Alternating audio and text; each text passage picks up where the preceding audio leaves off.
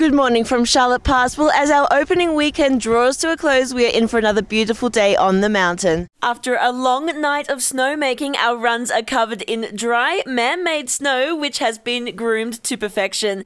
It's going to be a beautiful day on the mountain today to bring opening weekend to a close.